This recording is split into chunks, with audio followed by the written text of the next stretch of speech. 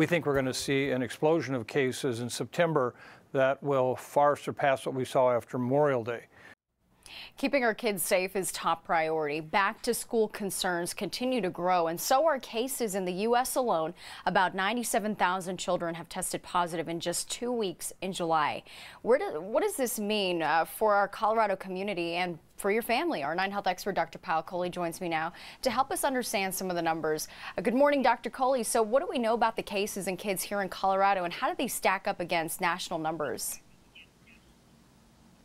Good morning, Natasha. So science in the last few weeks has been telling us that kids can both catch and spread the infection. And in fact, I personally was very surprised when I saw the data, which shows that 1 out of every 10 cases here in Colorado is in kids under the age of 19. So that's greater than 10% of cases in kids under 19. And you can see the breakdown there. About 3% are occurring in kids 0 to 9 years of age, and about 7.4% in kids 10 to 19 years of age.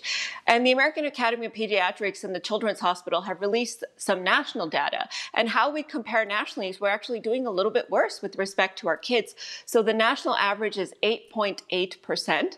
And Colorado is one of 25 states that has a greater than 10% case count in children. And this is in contrast to states like New Jersey and New York, in which less than 3% of their cases are in kids. So we're certainly not the worst off here in Colorado, but certainly doing much worse than we could be doing compared to New York or New Jersey. Okay, and are these rising numbers in children only because the total number of cases are rising? Oh, that's a great question. So we've seen a greater than 90% increase in cases in kids in the last few weeks, and there's many different explanations for that. So the first is that yes, you're right. The total number of cases in the country is rising. But here in Colorado, if you look at our trend over the last 2 weeks, it's actually been going down. So currently we have an average of 440 new cases per day, which is down from 486 per day a week ago, which was down from 571 2 weeks ago. So here in Colorado, that's not the explanation. Nationally, it is part of the explanation. The other possible reasons are because we're testing more in kids.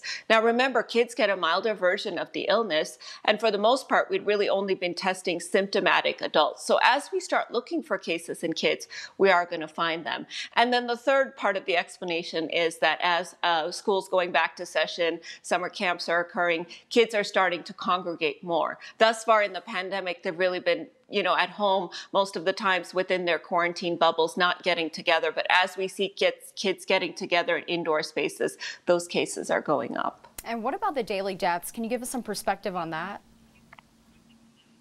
So good news there. The number of daily deaths that we have has come down from last week. So we have an average of 2.7 daily deaths, which is down from 6.4 a week ago. So very few daily deaths.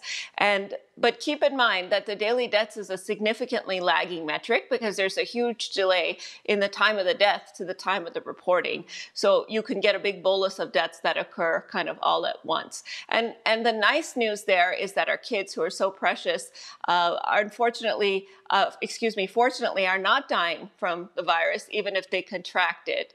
And so the number of all the total deaths, only 2 out of every 1,000 deaths is occurring in kids. And so far in Colorado, only 3 kids have passed away from this virus. All right, Dr. Kohli, thanks so much for coming on and breaking that down.